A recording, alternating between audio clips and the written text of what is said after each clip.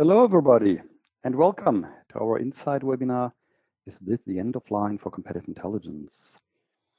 My name, that's Raina Micheli. I'm the director for the Institute for Competitive Intelligence, and it's my pleasure to host today a pretty interesting session, pretty thought-provoking, as you will see in a moment. With me, let's say in a virtual sense, I have Chad Eng. Hello, Chad, are you here? I am here. Hello, everyone. Oh, very good. So it's always the first sentence in such a telco that I'm glad to see that we at least have a standing line. So yeah, I assume the title on its own, End of Line for Competitive Intelligence, has all in it that we want to learn about and see what the future of our profession is really all about. And this is why I would love to hand over to Chad in a moment. Then he will present some 20-25 minutes, really food for thought. And to make sure that it's not just him giving us a wonderful lecture, we of course love to see some of your comments. Unfortunately, we can't open the microphones. That would be a bit too noisy. No, we need your comments via the chat function. As you can see in your panel, there should be a chat function, a window, and there you can simply post your questions. I will read them out later on at the, again, end of our session when Chad has finished with his presentation. And then Chad can try to answer as many comments and remarks coming up from your end. Okay, Chad, why don't we take it from here? All right. Let's see. Make sure this is moving forward. Okay.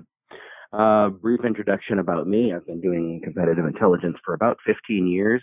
I have a library science master's degree and an MBA.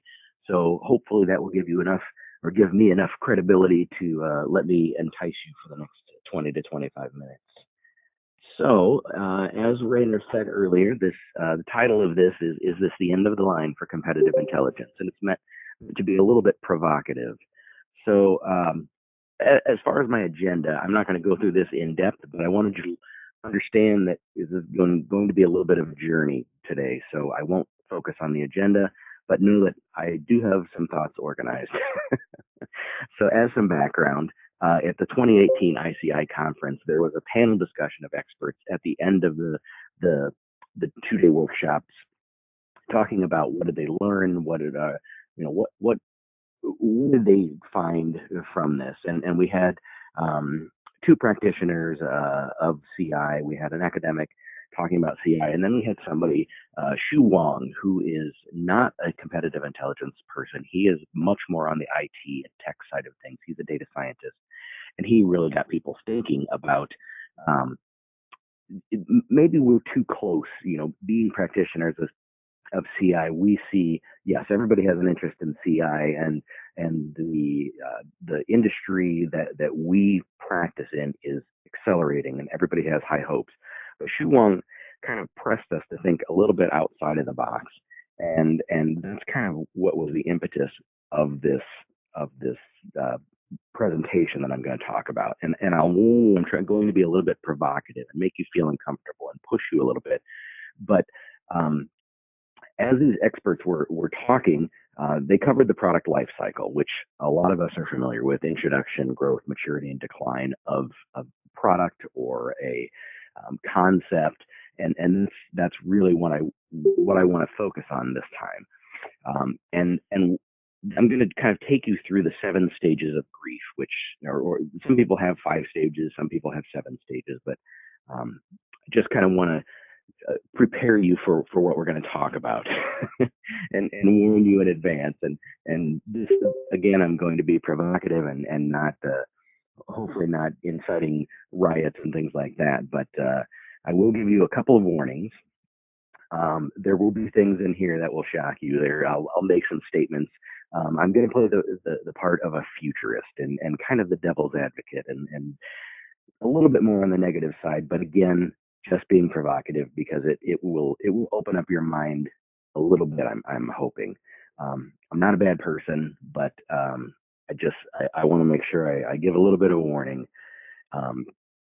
So I'm just going to jump right into it with the 7 stages of grief. And the reason I'm going to start with that is because I think in the next 5 to 10 years, we're not going to have jobs in competitive intelligence anymore. So that's hopefully this is where the shock and denial, this is where everybody, I gave this presentation at the 2019 ICI conference. There were some gasps in the room and grumbles and things like that, but I'm going to walk you guys through this. So we're going to talk about how to get through this and how to come out the other side. So if we look at kind of the product life cycle for competitive intelligence, this isn't going to be an exact science. There isn't research on this, but there are some patterns I want to point out. So the 1980s, competitive intelligence came into being. In 1986, there were enough people interested that they formed an association, and that was called SCIP at the time, Society of Competitive Intelligence Professionals at the time.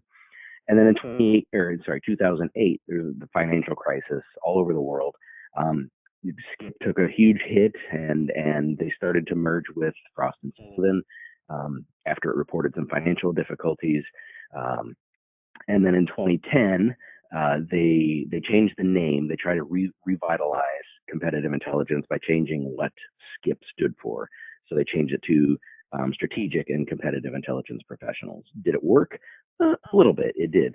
And just to kind of show another parallel track, we're going to look at SCIP membership numbers, and these aren't exact, but they're what we have reported.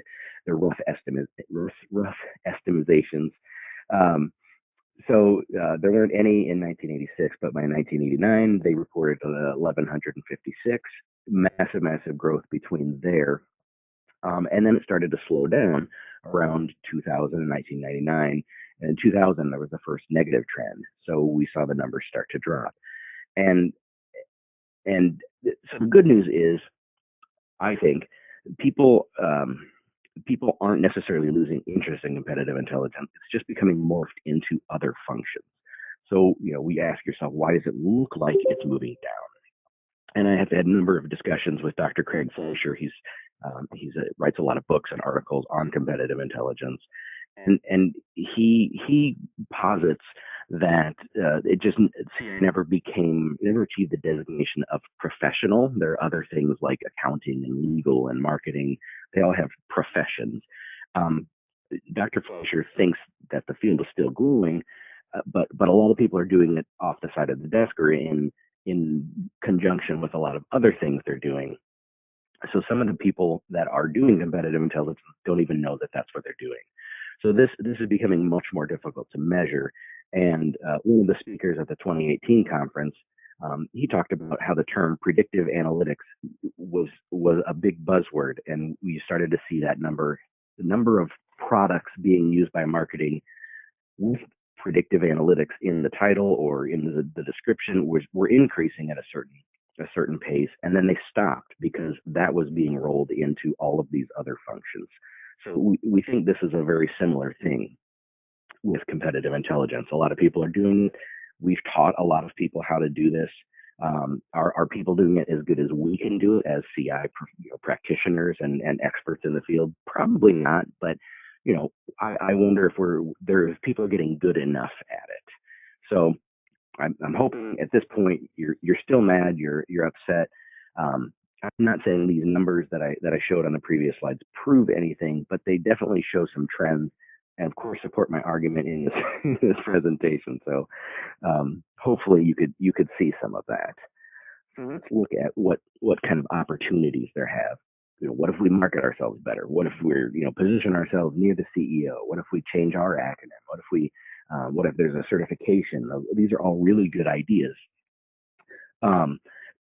They're all measurable things that we can kind of incrementally move forward with keeping CI alive. But I question, do these things just look okay to our supervisors? If we implement these things, is it just okay? And we have a CMO at our company that pushes us really strongly. And I would say that she's not looking for incremental change. She's looking for much more larger steps and much more massive change. It may not be enough to save our jobs if we're just doing some of these smaller changes. And again, just being honest and provocative. So, what we looked at on those previous slides was kind of bargaining. How can we, put some band-aids on things and kind of help ourselves creep forward slowly. So, and I know a lot of us have a very high opinion of ourselves, and we do excellent work, and we want our bosses and our supervisors and our people that are above us to really see the work that we're doing. But if you asked somebody in your organization, do we need a legal team? They would say, yes, of course we need a legal team. Do we need an accounting team? Yes, of course we need an accounting team. And you can ask that about IT and HR and marketing and all of these other professions. But if you ask somebody if we need a competitive intelligence team, they may not have that same answer. They may not understand what we do. But after 40 years of doing competitive intelligence, I feel like either we're explaining it wrong or they're just not getting it. So that's, maybe there's a different tactic we can do. And of course, I also am a CI practitioner, and I enjoy and I love what I do, but it's a little bit depressing that people don't get it always. So I'm going to join you in this thinking and also be depressed. It is a little bit depressing. So as we look at what kind of realistic solutions can we do? And I've got some examples. I'm going to skim through them pretty quickly. But what if we could take this product life cycle and add this up curve? And this is something that a number of public libraries in the U.S. have done. Librarians thought with the advent of Google and the internet that books were going to go by the wayside. So they had to really change themselves and reinvent themselves to stay afloat. In most cases, it's working very well. Public libraries are no longer in danger. They're no longer, worried for their future. They've just had to evolve. And some of the things they've done is they've turned themselves into technology workshops and maker spaces and things like that, and focusing on digital literacy and increasing access. So they have really changed their approach. And I think it's really interesting. I do have a library background, and librarians are notoriously resistant to change.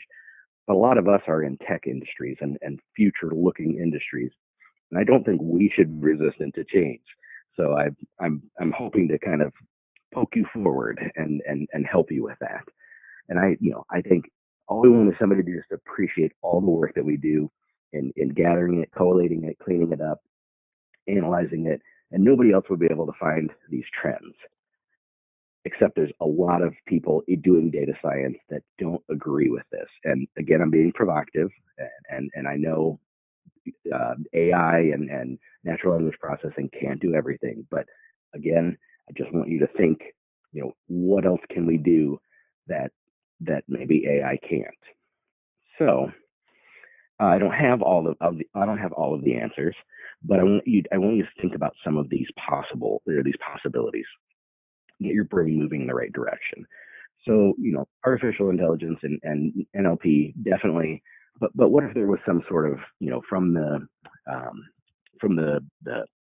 API perspective, is there some sort of module we could have a set of raw data where we're all just tapping in through a different kind of portal, and here's how it looks now, and look at future trends, and how can you adjust some of these levers to do this. And maybe there isn't a CI portal. Maybe CI is just rolled into all of the marketing portals and strategy portals.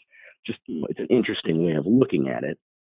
And again, I'll keep repeating, I don't have all the answers, but I'm going to try to elicit those from you. Shu Long is using APIs for everything. Right now, he admitted he was doing it just on consumers, but he thinks that's going to change drastically. So what if you became a specialist? What if you changed what you did as CI and became a data scientist or a trainer? Kind of instead of lamenting that CI isn't a recognized profession, how could you? And it's difficult to explain to your mother or your grandmother what you do. Let's look at some of these other roles. What else can we do with CI? So what we have here is testing. We've got some theories that maybe these things would work. So we're working our way through these 7 stages. So one of the things I want to challenge you is spend a little bit of time, like actively, sitting at your desk, spending a half an hour a week, just what else can I do? What, and try to answer uh, the what if questions. What if we could do this? What if we could do that? Um, I would love to be able to drive this and not just sit back and wait for somebody else to do that. I don't think this is just the IT team's uh, focus. I think it's not their responsibility. Look at what are universities doing, what's Google doing, what are tech startups doing, what's Elon Musk doing. If you have an idea, run it past your IT folks or your technology group. Again, it's not their responsibility. I know my own company focuses on what healthcare IT companies are doing, and we're doing competitive intelligence on companies doing AI, and it's really fun to me that we're focused on what these other companies are doing with artificial intelligence, and we're not figuring out what we can use AI for in the CI world. I think kind of sky's the limit, but let's let's take the take a note from people who are doing innovative things. There are companies putting chips in people's heads, trying to figure out how that works around brainwaves and genomics and things like that. But I don't know why our group is so far behind in utilizing AI. And I know some companies are better than others, and some practitioners are better at using these tools. But if they can help us, it would be immensely better. And and what we're doing is not as difficult as genomic sequencing. So why are these technologies just racing past us? I think we need to jump on the bandwagon and ask how we can get to these things. And don't think about it, or don't think about these new tools or artificial intelligence as a research problem. Think of it like from the intake process. Think of it as um, user satisfaction. How can we do support delivery of different tools? Think about a completely new methodology. Somebody invented Kanban and Lean and Six Sigma. Maybe we can come up with something specifically for CI. So again, just trying to get people to accept this hypothesis, and you're allowed to say no. The CI is not in danger, but I just kind of want you to think a little bit forward. Um, would love to hear people's ideas about this. And I know we're not able to open up the telephone lines, but if my email is in this deck, feel free to reach out to me if you have some ideas you want to bounce off of me. Does it look like Knight Rider in 1982, and we've already got that technology? Is it like The Matrix in 1999, and we do have some of that technology? There's a science fiction television show called The Expanse, and that also got me thinking about what can we do with natural language processing, where we're talking to computers and computers are giving us the answers we need. Does it look like Google Glass? Does it, maybe we just need to talk to kids, or literally our children who have grown up completely connected. I didn't grow up with computers, and a lot of these younger people did, and so they don't understand that we think differently than they do. Maybe we're missing out on something. Um, so I just want to think. I want you to think past being a data scientist, and they're very good at data visualization as like a starting point. But sorry, they're thinking of data visualization as the ending point, and here's how we can visualize this data. Maybe that's where we need to start talking about it. What else can we do? I think down the road 10 years.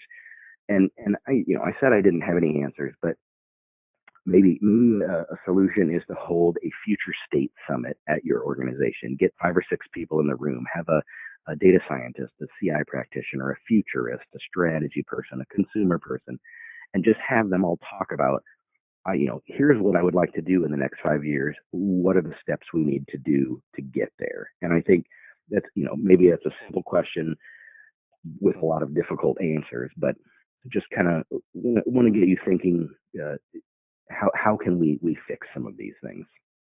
And I know competitive intelligence is evolving, and I fully believe that. I just want to make sure we find new ways of providing value, and are we going to be rolled up into every strategic project, or are we going to be forgotten? And I hope it's not that we're gonna be forgotten. I think it's just such a valuable tool. I think we're doing it right. I think we should be proud of this function and what we've made of it.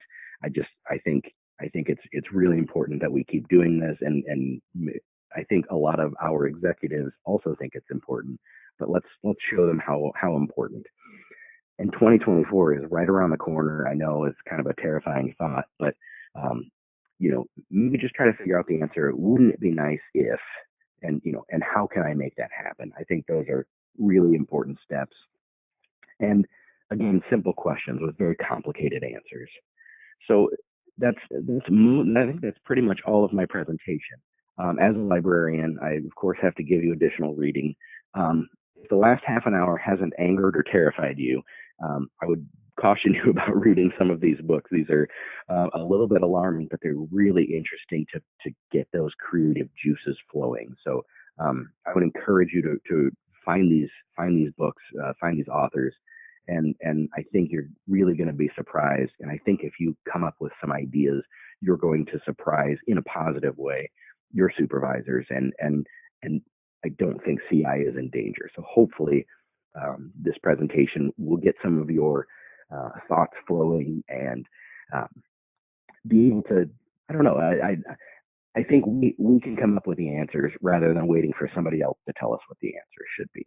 So I think that is the end of my presentation, and I'm happy to answer any questions that Rainer has or has on the chat room. Yeah, thank you very much. I think everybody, as you indicated, is pretty much in this kind of shocked, stunned, amazed phase. So most people, I guess, have to get through what you just presented. And of course, I have to admit, I have to think about a lot of this stuff as well. But this is why we're here, right? So let's read out some of the comments just pouring in. Chad, great material, even if it's a little terrifying. With a looming recession, at least here in the US, looking more imminent, do you think recession times make CI more or less important? I have always wondered the answer to that.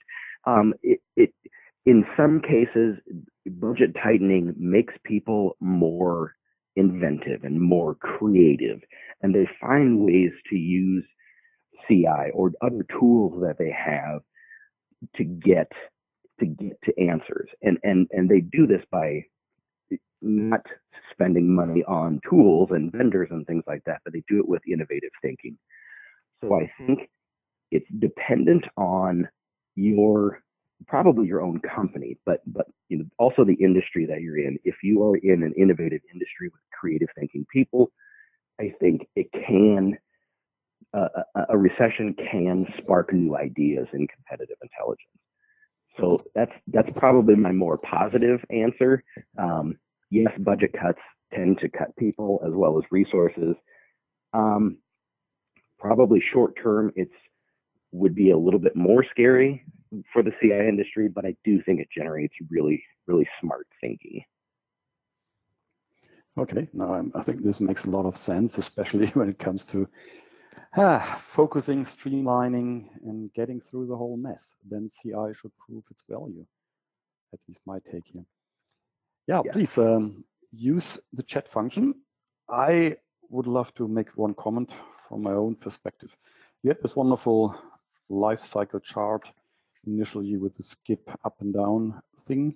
I like the comment. Why wouldn't we use, this is very frustrating, and I agree to some extent, if you were to nail the whole destiny of CI to this very SCIP organization, which of course I challenged that this would be a good idea, as it is very US-centric, and I guess it had several birth defects, i.e. yes, whenever it was founded, set up, got some momentum, and you sort of pointed out this was 80s, 90s, it was somehow, if I dare say, from my perspective, a European perspective, of course, that it was really going in the wrong direction. And this, when then the recession came, of course, there was a bit of a missing link to reality, to be honest. But that's a bit of an insider kind of joke here. Why not using the Gartner hype curve?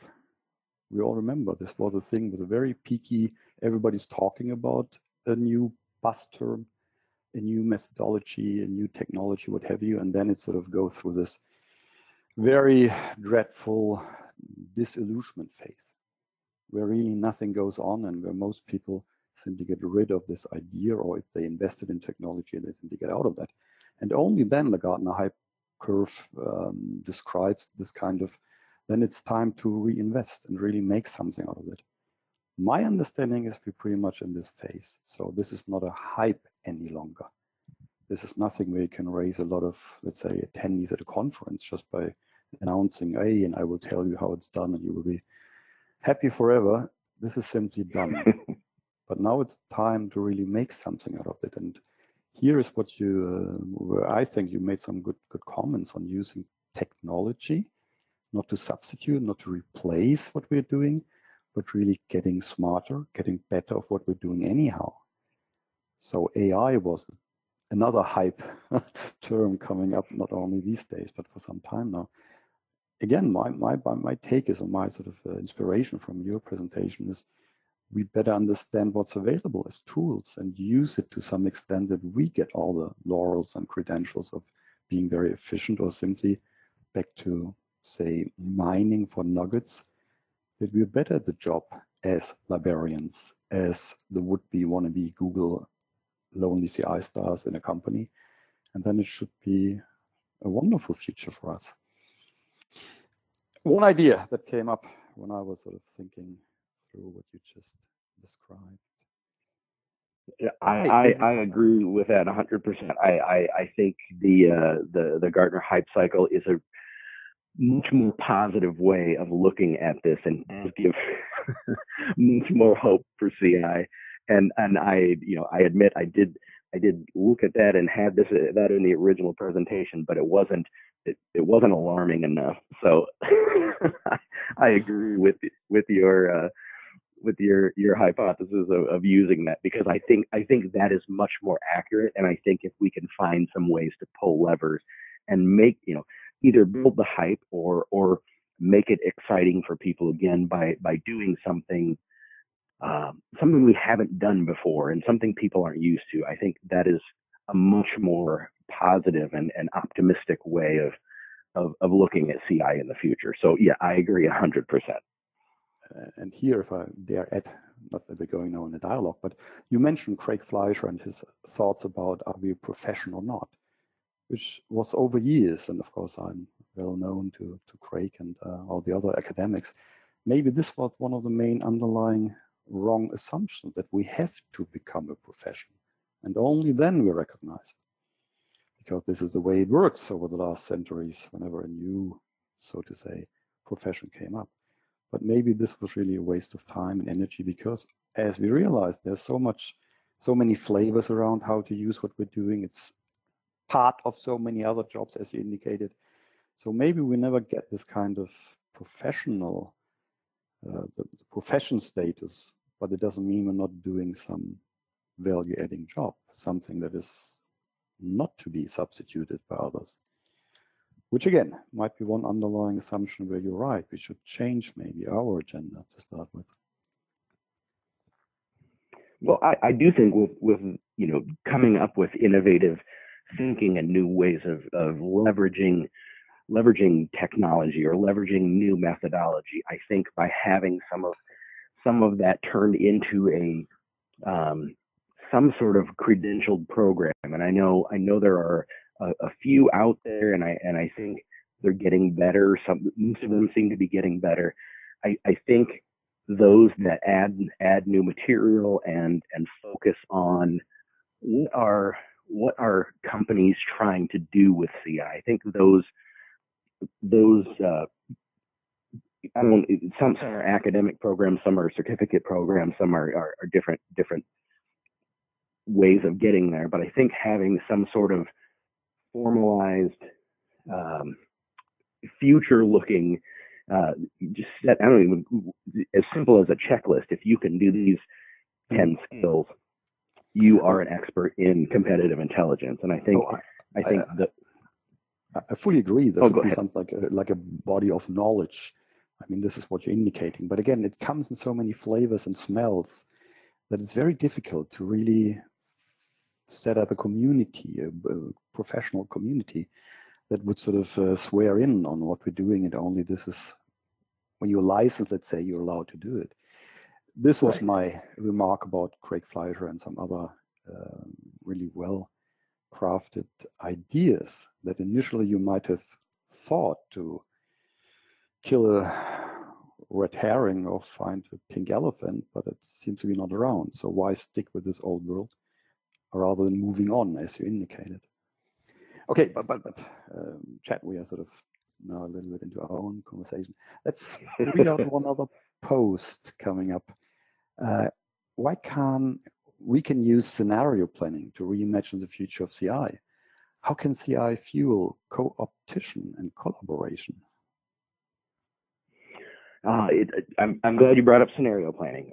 We at Moon Company, we just did a competitive intelligence summit, and we brought in a futurist, and we had them talk about how can we, as CI professionals, kind of build the groundwork for scenario planning and look.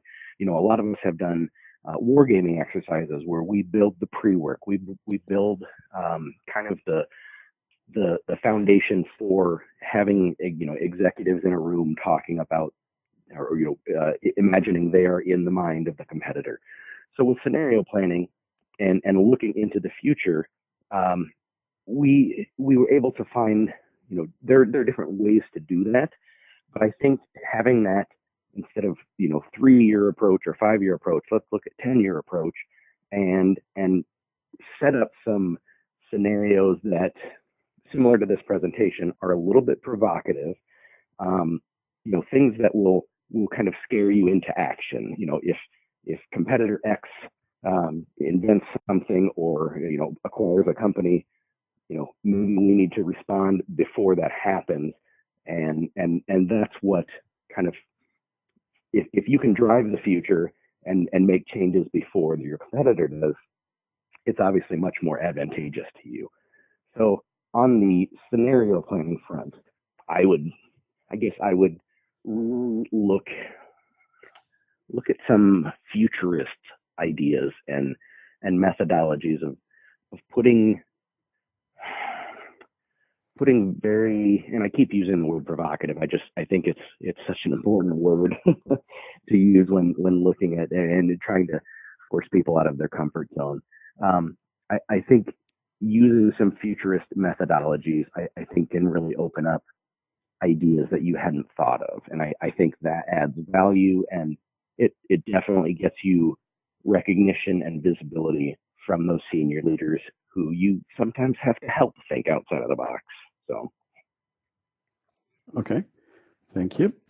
Here's the next question. You mentioned librarians as a kind of fate-related organization, if I dare.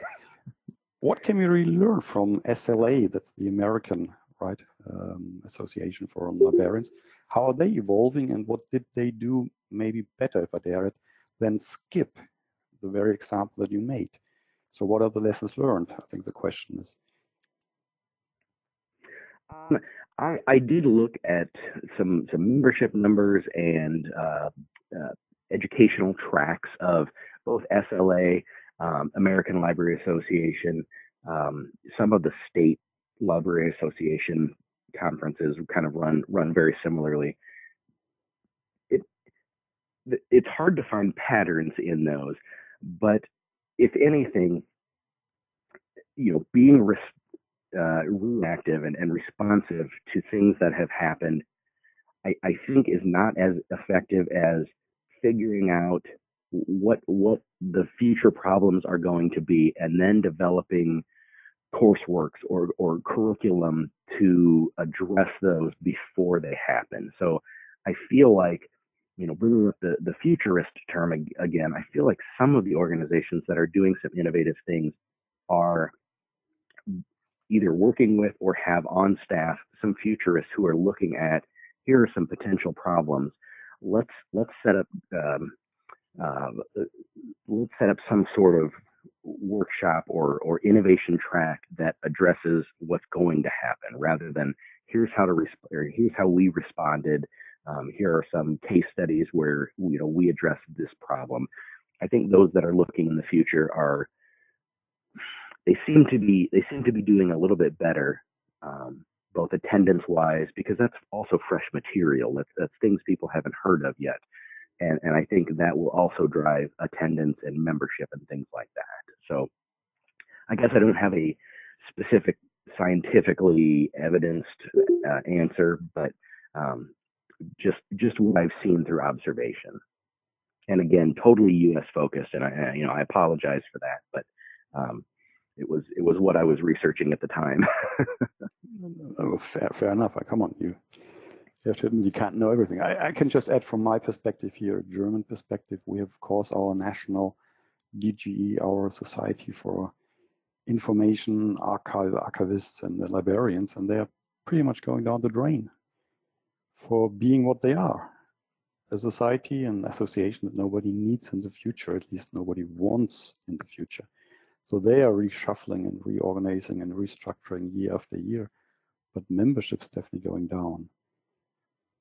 Agreed, there are some new academic initiatives. Now they all become information scientists, added social media somehow before or after information scientists, and this seems to be the hottest thing on earth. Problem is, of course, as we all know, information scientist on its own doesn't promise too much, kind of a bit of a generalist knowledge base, but then its application, if it's an industrial job, if it's more for a publisher, if it's more for newspapers or what have you. So again, there might be a big change, but not really one solution only, if I may add this perspective from what I know about these organizations. But agreed, it's a good case study to learn from the others and see what they come up with. By the way, same would be true for business intelligence as a software data mining related initiative or profession. This was definitely very hypey around the turn of the century and kind of same story, gone away or substituted by other disciplines. So again, there's a bit of a case study for us as well, or it's simply the way it works. There are certain cycles, certain needs, certain buzzwords, and then it's all evolving over time, as you indicated. Yes, please, more questions for Chad coming up. Or of course, any other remarks now that we're talking along the lines of having an expert here. Right, and as people are thinking of their questions, one of the things that I found really interesting when I gave this presentation at the 2019 ICI conference, the questions that were coming at me as the presenter started to slow down, and people started engaging each other in the room with innovative ideas and what if we could do this. And I thought that was something I hadn't expected, but was really refreshing, and it just made me think, if you're asking those questions in your workplace or with your colleagues, how many ideas can you generate rather than, looking at one person to be the expert and give the answers? I think it's a dialogue. And I think that was one of the most energizing things about ICI a few months ago. It was very, very invigorating. Thank you. I love to hear that. Yeah, no other questions coming up. So let me shoot over my final question. So what is your personal lessons learned at your very waterhole where you are sort of serving the profession here? You indicated already a boss that's very demanding, I understand. So what is your conclusion? What will happen to you in 5 years down the road? And make it as serious as possible, please. I personally think, and I'm in the healthcare IT industry, so electronic medical records and all sorts of things like that. So in a very IT focused industry. So when you said that my supervisor and her supervisor, they're demanding, I think we started to recognize that the IT group was giving a certain level of service to the chief marketing officer. That's who we report up to.